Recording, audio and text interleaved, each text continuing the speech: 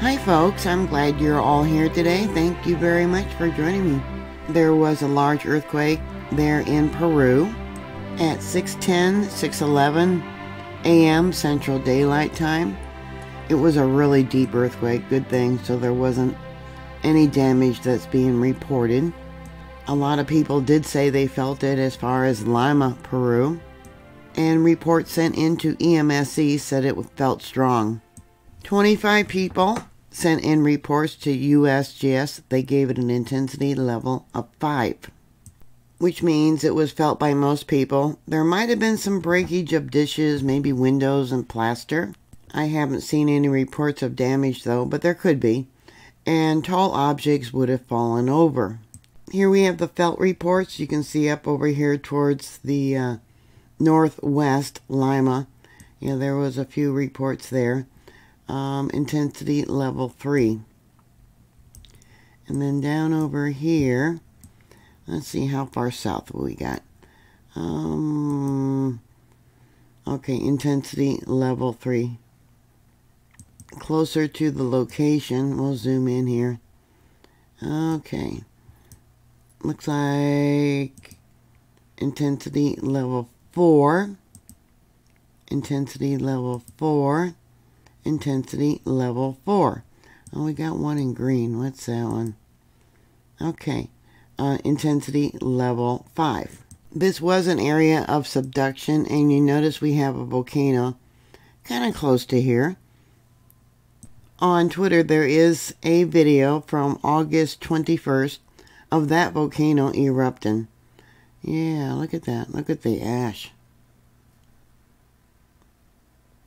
Pretty intense.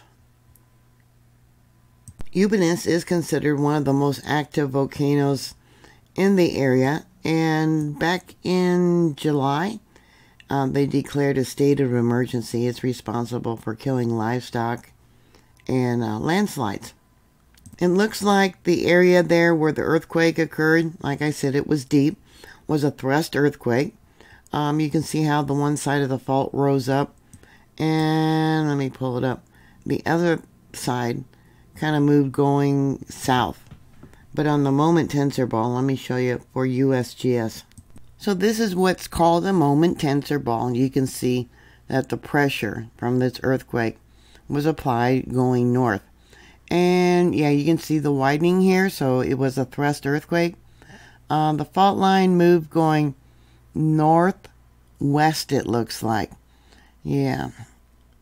So it is an indication that stress has built up and there could be another earthquake coming. Yeah, that fault line is locked and trying to move, and it hasn't moved that much.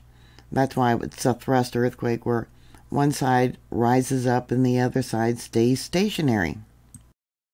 One report about 72 miles southeast said it was strong, lots of movement, but not a lot of noise.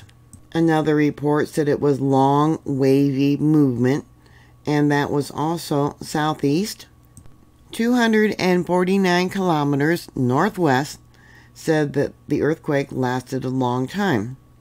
Oh, here's another one that said from Lima. I'm glad I don't have to translate that. Felt live in Lima, 12th floor. Another report, now this is by Lima, said that it was very clearly felt. Now that was 643 kilometers northwest, so that would be almost 400 miles. Another report said short, swaying, but not strong. I'm on the 10th floor, or perhaps that's why I felt it so clearly. And that was 644 kilometers northwest, so that would also be about 400 miles northwest once again. Going back to Google Earth here, you can see we got the subduction zone drawn out. And this is part of the Nazca plate that's subducting under South America. This red line is the South American subduction zone. Yeah, so sending prayers. Could have a larger one coming. I hope everyone is prepared. Yeah, I'm sure they're on alert after feeling that one. They're on edge. Did you feel it, or did you have family that felt it there, or friends? Please put down information of what it felt like and how long it lasted. Things like that. Thank you very much for watching. Thank you for subscribing. As always, be prepared. And I will talk to you later. God bless you all. Bye.